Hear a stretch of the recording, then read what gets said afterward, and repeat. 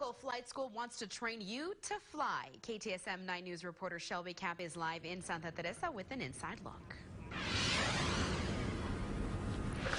Good morning. I'm here at the Doña Ana International Jetport, home to Red Arrow Flight Academy, a local business that's helping locals take flight.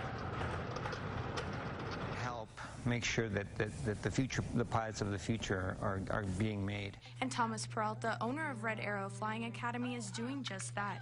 He owns and operates the only flight lessons in the area, giving locals their wings. The thrill of it, and it's a lot of fun. My family thinks I'm crazy. Students can start by learning the flying basics in a full motion simulator. Then they can take to the skies next to an instructor in a 1980s Cessna 172. Basic, very simple aircraft because it's designed to be a trainer. It's it's not fast, but it's very safe, very stable to fly, and very easy to learn in.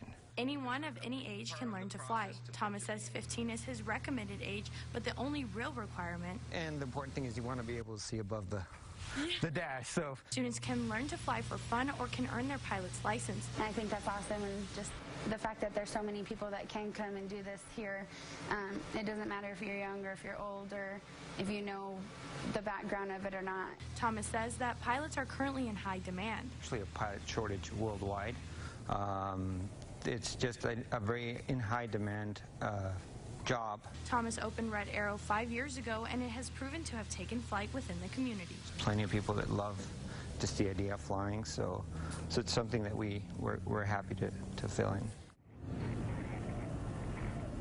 And right here behind me is one of the planes that the students can take up in the air and learn to fly in. Now students can earn their commercial or private pilot's license or just do it for fun. Reporting live in Santa Teresa, Shelby Kapp, KTSM 9 News.